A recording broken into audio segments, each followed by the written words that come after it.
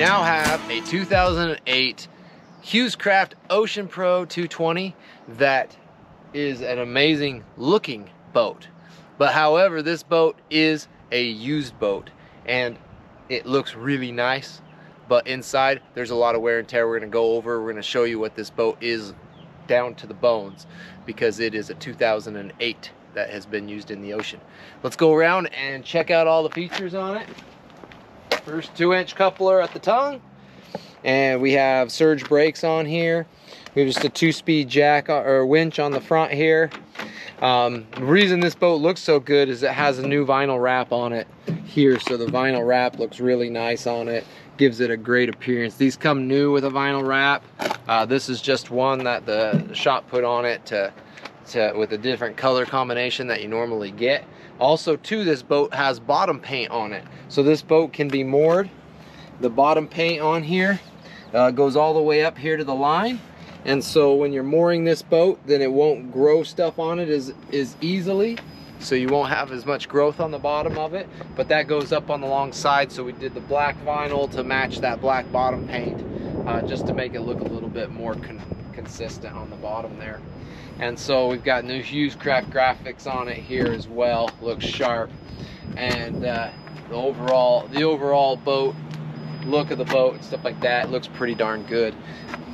New tires and wheels on the trailer here, so those are all brand new. It's got oil bath hubs on it. We'll go look through those. Going around the back here, it has trim tabs, new lights on the back here, and then an offshore bracket here with 99 high thrust Suzuki and a Suzuki 150. This is a 150, so a lot of people are going to be like, hey man, that thing is way underpowered. We're going to show you what it can do today, because it's actually kind of surprising. The power the Suzuki puts out with this particular hull seems to do pretty well. So we've got the offshore bracket here. Anode's in good shape. Step ladder here, you don't really need it when you're off the boat because you can just step on there, so you're pretty good that way. Good there. It does have a couple of older Scotty downriggers. We'll see if they even work on those, and then go after that. Again, oil bath hubs here on each axle. Those are nice because they keep that thing lubricated, and they do seem to do pretty well.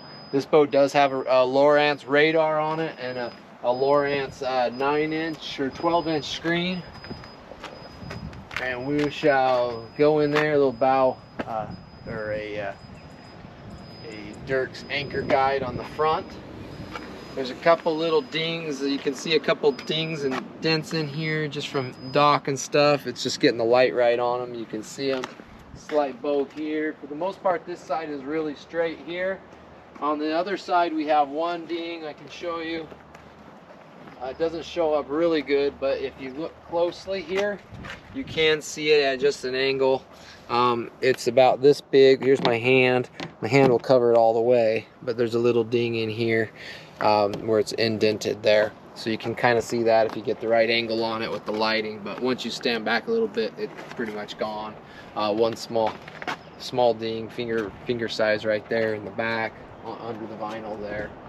A couple places that you can see where the paint on the house has got some build, especially around any dissimilar metals like screws or anything like that. You can see a little bubbling on the paint here and stuff right there. So take note of that. We'll get the close-ups and stuff because I want you to be completely confident in what you're looking at here, and nothing hidden or something that you don't know about. All right, let's hop up in the boat and we'll take a look there.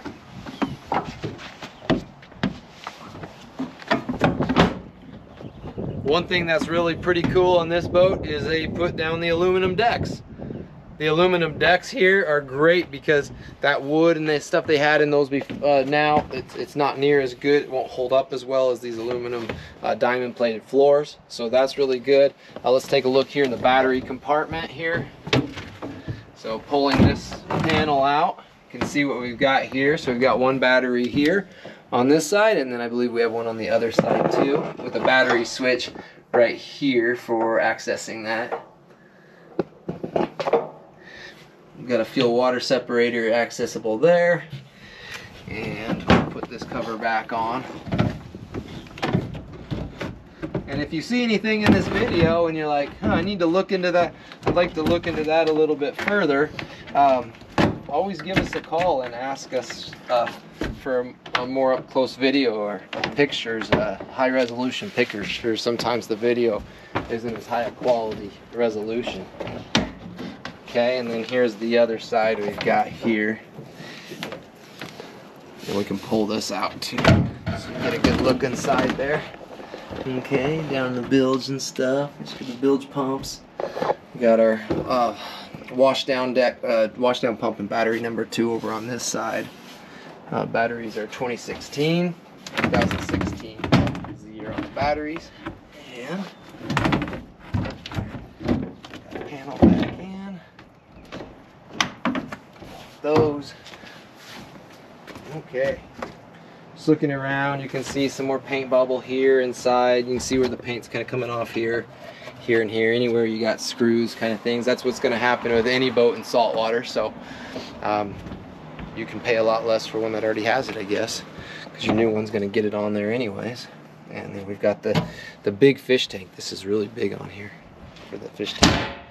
Okay, we've got that. All right, in-floor fish hold here. It's probably got water in it because I saw the valve was closed, which it does.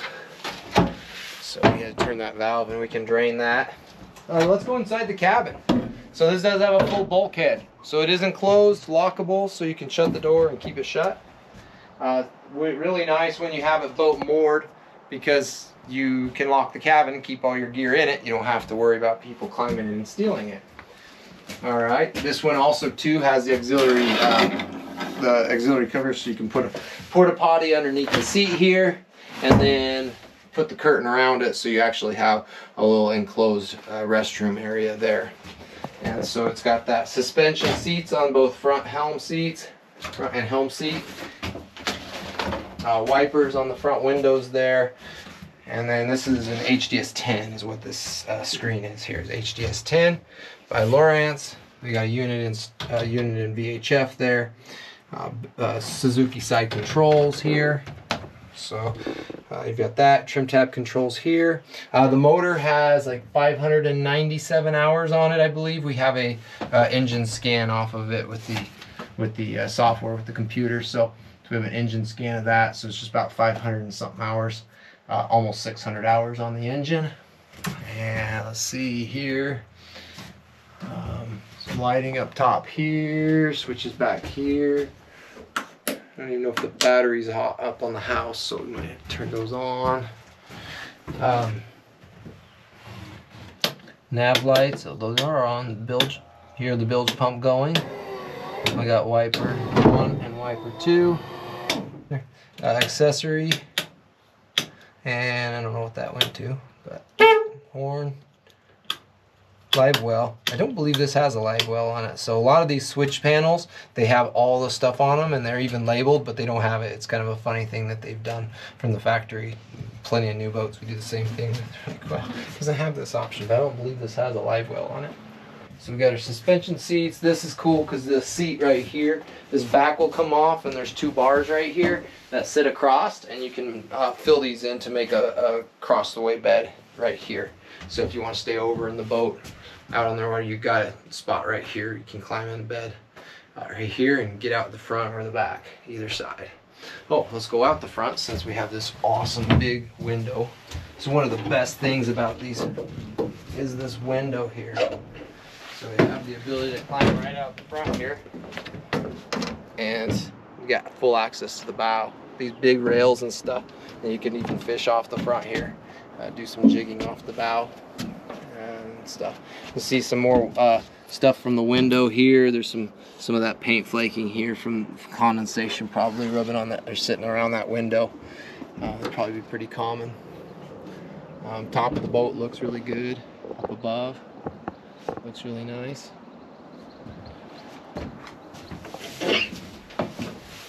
Get back in here.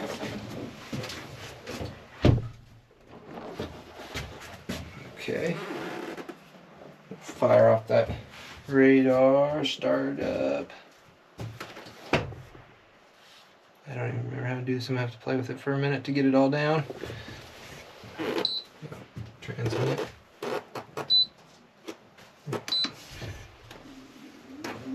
Okay, hear the radar, there it goes. Radar's working there. You can hear it humming up above. Very good. We'll play with that a little bit more when we get out on the water. So let's go launch this and put it on the water. Lots of storage too, everywhere. Storage everywhere in the seats. Got it all over the place. Store stuff. These are cool too. I like this. This locks. If you remember how it goes, there's a little button up here that'll release that door and latch it. But it's got the little cabinets on the sides here. So lots of storage everywhere. Steer tackle gear in there. Both sides there, same thing. So you've got that going on. Some grab handles here hanging on. Getting up rod storage up on top and stuff. And then it has the rails to hold. So see, I can walk around the boat here while I've got the handhold on the top of the cabin here.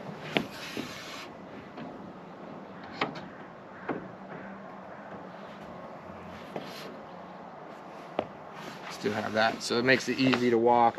Good wide gunwales on these. Lots of room. Okay.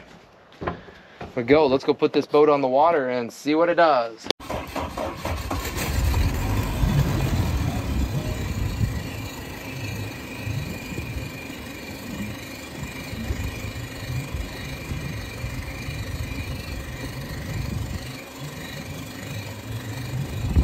Okay, here we go. Got a radar going. We need to zoom out a little bit. Let's see here. Can do that. Oh, zoom out. Zoom in. 8th mile. This should show everything pretty close to us. Yeah, now we're working it. Now we can see the stuff. Here's the buoy right here. That's that buoy right there. Okay. See, I get working radar. I'm gonna trim our motor all the way down until we hear it. The main motor there is going down. There we go. You hear that? All right. Let's add a little throttle here.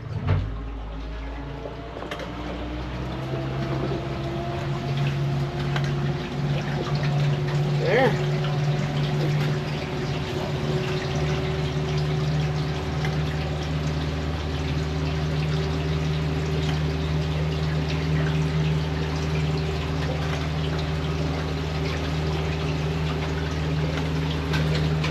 Okay, first things first, nice place to put your feet underneath there.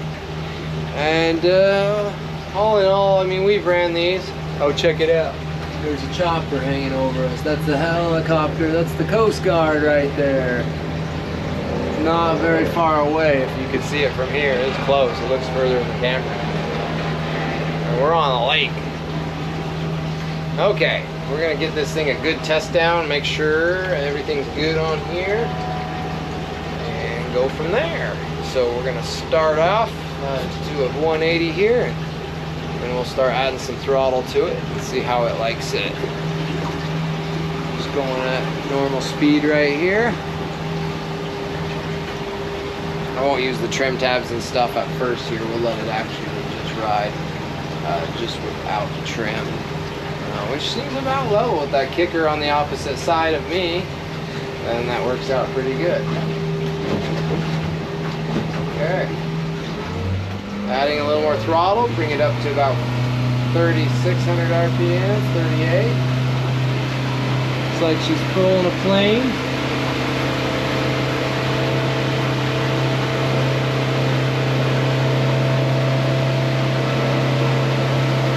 Okay. It's about 4,000 RPMs right there.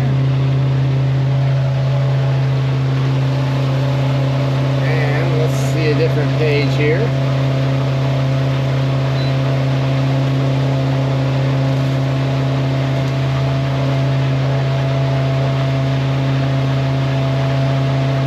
So a combo. Where's our combos? Combo. Make up some combos. Somebody needs to make up some combos.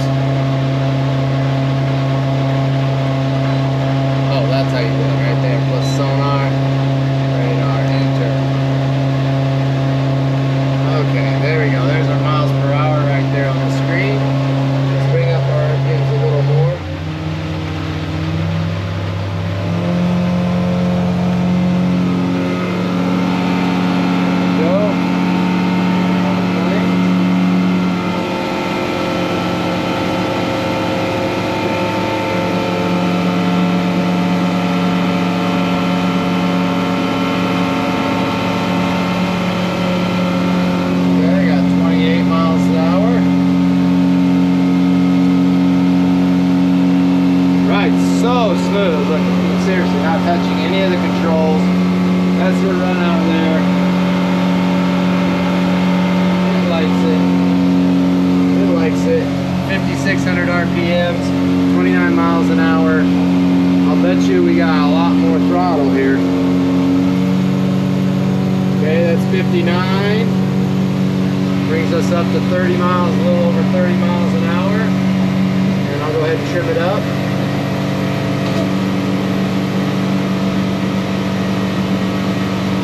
Trim it up a little more.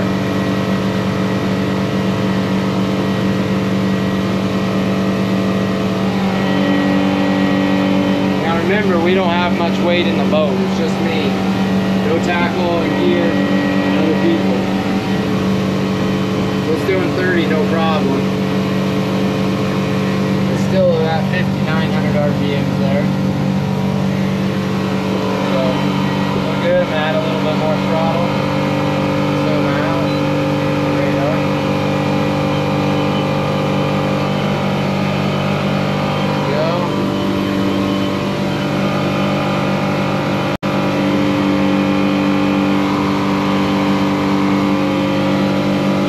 Ride. I'm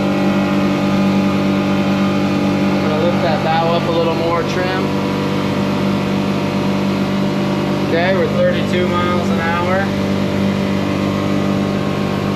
We got a lot more throttle left and we're 6, so I think we need to bring this prop. Actually, we'll throw a 17 pitch on it or something, because it sounds like it's full wrapped out and it's still got plenty more to go. It's got a lot more power, so I think this boat right now, we're at 32 miles an hour. That whistle.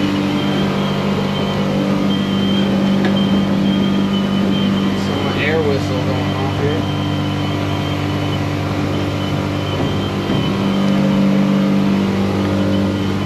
Yeah, it's going through there. Okay, here we are.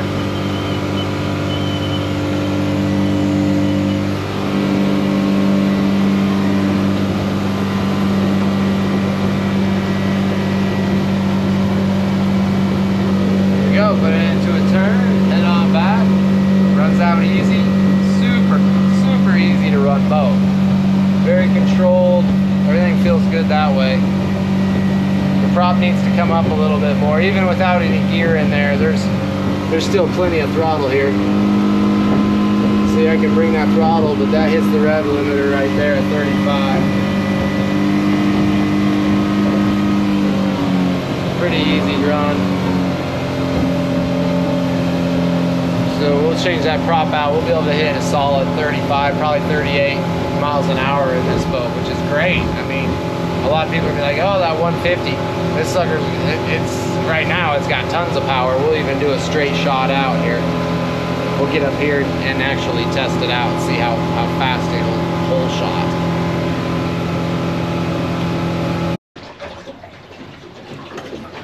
All right, we're gonna give it a quick rundown. Acceleration. We're going to take off here.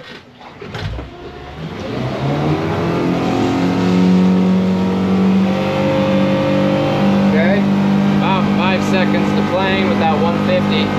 Not too bad at all. Of course, remember we have a prop that's not quite propped to things, but you know at least you're going to get a lot of power and 34 miles an hour out of the boat, because that's what I was able to hit before I got to the too high of RPMs. So that prop on there is great if you wanted to haul a lot of weight. It'll do it, and that should be able to hold that weight, but it gives you a whole shot like no other. Then we're going to go out here and run over our wake. I did it once before the camera was off. I was actually really impressed, so I wanted to give you a show of that here. So we're going to go ahead and take off. So we're well, we're in gears. We'll go to neutral, and then we'll even back down a little bit. Back down on it. There we go. Okay, now we're not moving. Now I'm going to put it into gear, and see if you can see it here. Here we go. Oh, trim all the way down. Make wheels straight and go. Okay, we got 12, 13, 20, 21, 23, 24. 30, 31, 32. There we go, 32 in that much time.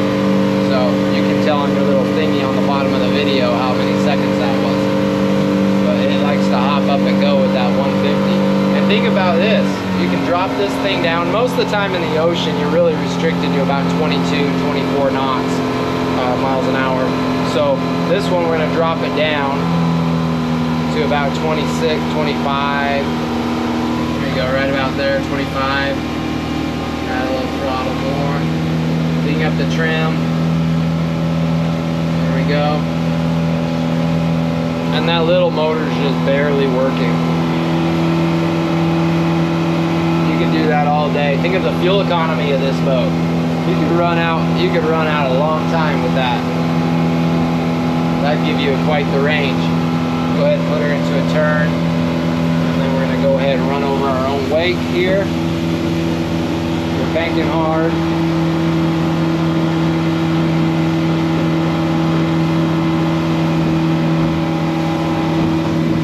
Yeah, I don't feel sketched at all with this boat in a full bank. I'm doing 22 miles an hour into a bank. Now I'm gonna wrap it out. We're gonna lay it right over the top of our old wake here. Here we go. Yeah, nice and soft, not real tinny, not that vibration noise when you hit the wakes. It was solid. Obviously the suspension seat here soaked up most of it for me, so I wasn't really feeling it. But overall, really soft going through our own wake. Overall, yeah, they are good, well-engineered boats. Built solid, heavy gauge aluminum.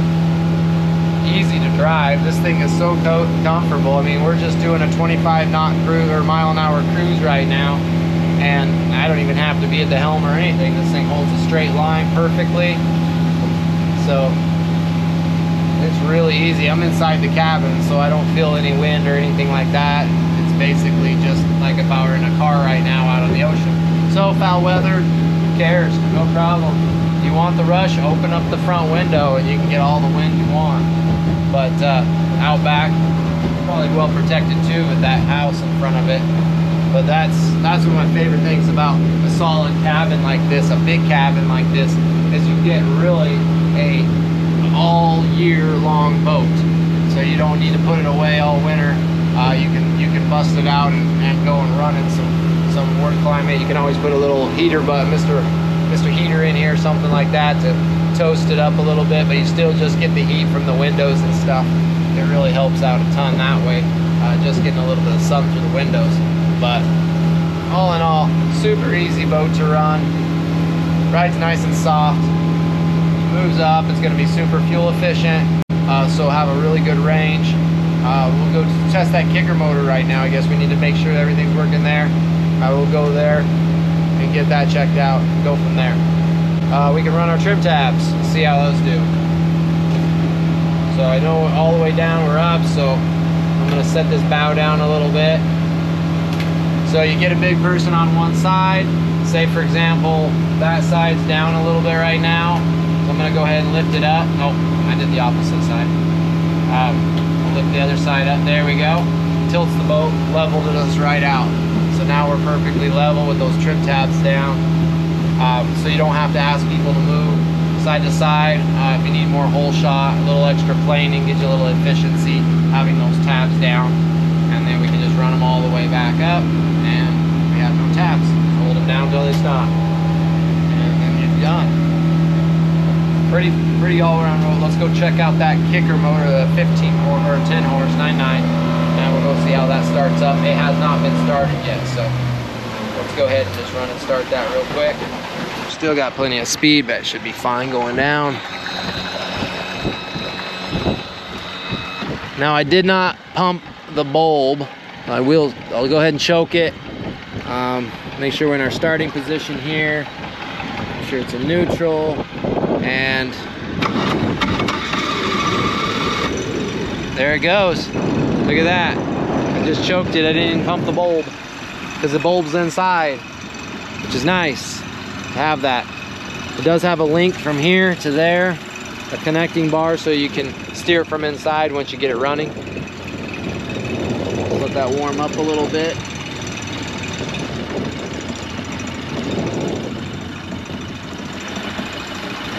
It might have a hard time going into gear. It's a little cold. Chokes all the way off.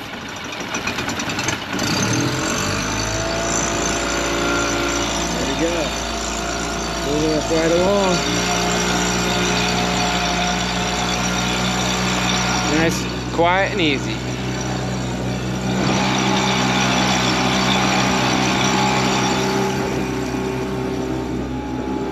"5 miles an hour off the graph there. Let's crank it up and see what it can do.